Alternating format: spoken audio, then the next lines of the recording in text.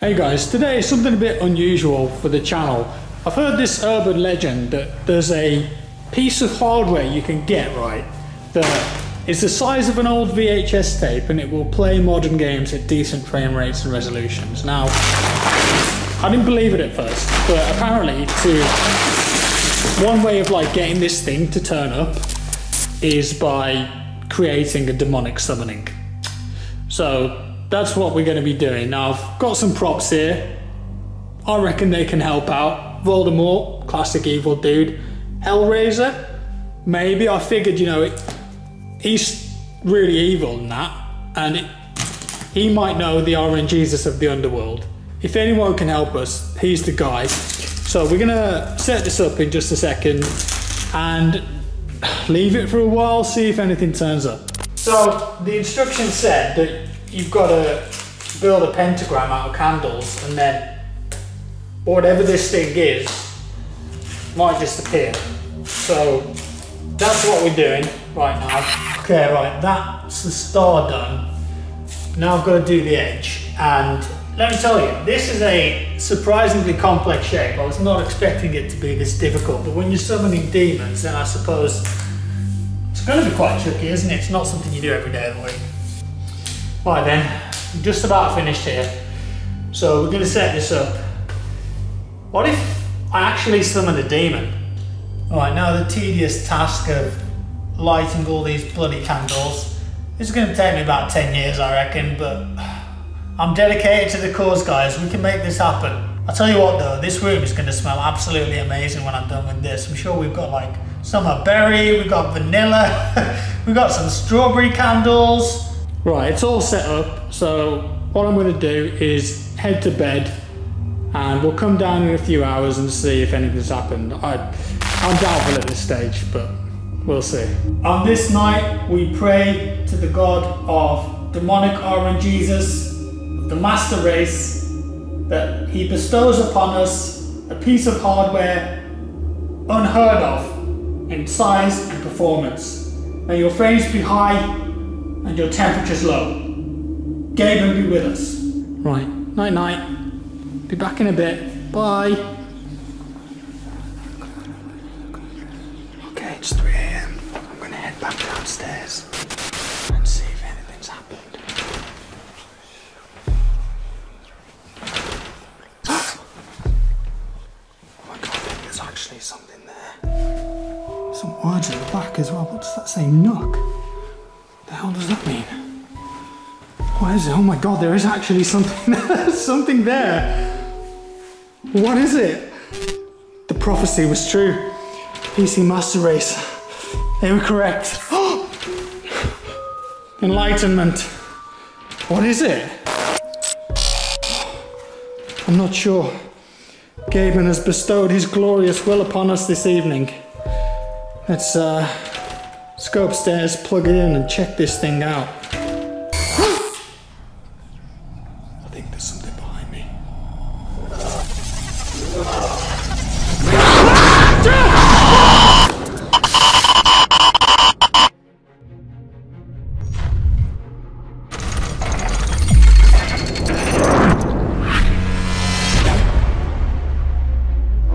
I survived. Everything's okay. I've since banished the demon back to the underworld and I'm left with this.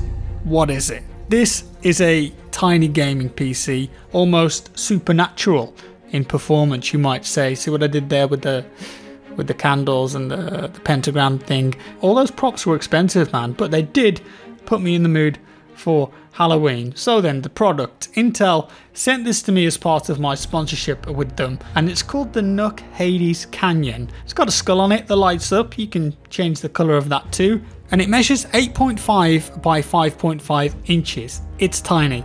And inside here is an i7 8809G. That's a quad-core processor with 8 threads total and a 4.2 GHz turbo speed. Alongside that is a dedicated Radeon RX Vega M GH graphics chip. and the combination of these two parts gives you some very surprising performance in modern games. And in this video we're going to take a look at exactly what this little baby can do. At the moment you buy the NUC as is. It comes with an external power supply and you have to install your own RAM and M2 SSD. I went with 32GB of Corsair DDR4 and an Intel 760p, so I installed Windows 10 64-bit on it via USB, nice and easy, and you're good to go. As for connectivity on the back and the front, there's a ton of options here, and if you wanted to, you could theoretically have 6 4K displays running off this. More importantly for me though, there are 2 mini DisplayPort outputs, meaning that I can run high frequency monitors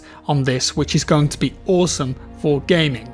Now what excited me the most about this product are 2 things. Number 1, the form factor. Obviously very small and portable, light, and something like this would really excel as a living room gaming device, whether that's for VR or just gaming. And if you wanted to take it to a LAN event, whack it in your bag, it's easy. I'm sure that you could fit it into a deep coat pocket, for example. Or say you go away to work or on holiday and fancy a gaming fix, well, pop this out in your hotel room, plug it into the TV there, and boom, you've got a desktop gaming PC in your hotel room. Just gotta hope though that the Wi-Fi is decent. And the second thing, number 2, obviously it's tiny, but it's actually got good performance, surprisingly good in fact. So let's take a look then. The proof is in the pudding. How about the BF5 Open Beta? Surely not. Well, you're going to be surprised. So here I've tinkered around a bit with the settings and I've got a nice mix of medium and high, 1080p resolution. Let's take a look. We're averaging around 70 frames per second from that thing in BF5. The game isn't even properly optimized yet, and that is some serious performance considering the size of it. And you know what, you could be competitive on PC with that kind of frame rate. It's absolutely mind-boggling to me. So for a laugh I thought, well, ultra settings, go on then. Okay, then let's take a look. So 1080p again, all ultra, and I'm using a capture card here in and out to get an accurate frame rate. There's no cloning, this is the real frame rate. And on ultra settings, 50 to 60 FPS, and it looks that good. Are you having a laugh? I didn't believe these numbers at first, but they are real. I've got Fraps in the top left, you can see it up there. Now of course, if you want to go super duper competitive, whack all the settings on low. What's that going to get you? 75 to 85 FPS average. It's beautiful, it's playable, you can stick it on a high frequency monitor. What about something like Fortnite then? Still the most popular game in the world. 1080p, high preset, and we're averaging around 60 to 70 frames per second. This is madness. So how about we want more FPS? Maybe you're using a high frequency monitor like I just mentioned and you want to see more of those hertz on the screen. Well, drop all the settings to low, still at 1080p, and take a look. 160 to 190 FPS. Those are some very impressive numbers. What about PUBG? All on very low to begin with. 90 to 100 FPS on the new map.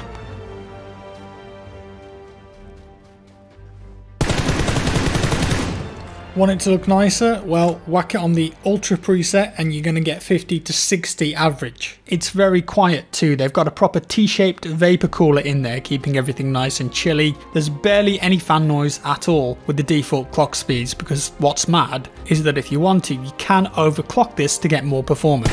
I haven't done that. It might be something that I play with in the future. But of course, with this being so small, the appeal of it as a living room or a travelling hotel PC is massive. It fits nicely into your living room, connect it to a big display. I think this is the kind of area where the NUC really comes into its own. In your lounge with a controller, playing PC games, racing games, single player games, chilled out games. It just makes sense in an environment like that. Or what about using this as a streaming or recording PC hooked up to an external capture card? I'd say it's possible. That processor in there is doing some serious work, and you could even mount it to the back of the monitor if you wanted to. Wrapping things up, let's talk about price. In the UK, this particular NUC will cost you around £848.99, including VAT.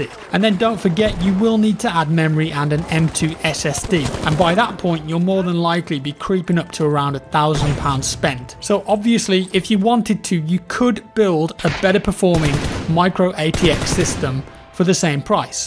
So what you're paying for here with the NUC is that level of PC performance that we've just demonstrated in such a small package. It's the portability and potential usage scenarios that come with that. And I think that's what makes this product so appealing to me and others out there. I was just so surprised by this though. I was expecting the usual from something of this small form factor, but it looks like the engineers are really starting to lock it down now, so great job. And a big thanks to Intel for sending over the NUC to me and letting me check it out. If you want to learn more about it, there's a link down in the description below. And also we're doing another giveaway for an i7-8700K processor. There'll be a link in the description below to a Gleam giveaway where you've got all different ways to enter. So good luck with that, guys. We'll be running that for around 4 weeks. Let me know your thoughts on the NUC down in the comments below. If you liked the video, give it a like. If you didn't, a dislike. Subscribe for more, and I'll see you in the next one.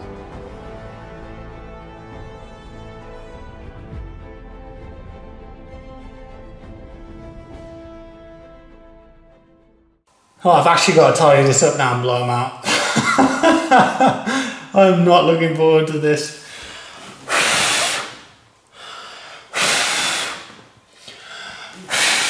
Come on, we can do it, Jack. You can do it, man. God, this is hard. I haven't done this much exercise in years.